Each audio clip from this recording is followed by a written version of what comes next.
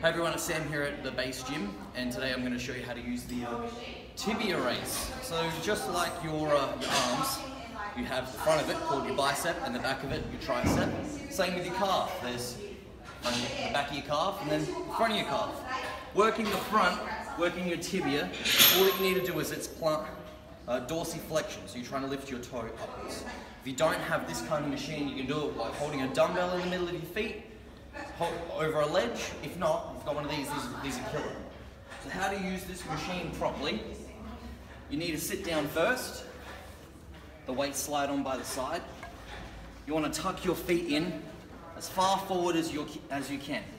So then here, there's a complete stretch in the front of my shin, so my tibia, and then I'm trying to lift my toes straight upwards. So trying to feel my toes lift up, and then my heels will naturally fall down, and then let it stretch all the way back down. I'm trying to lift my toes back up, stretch down, toes up, stretch down.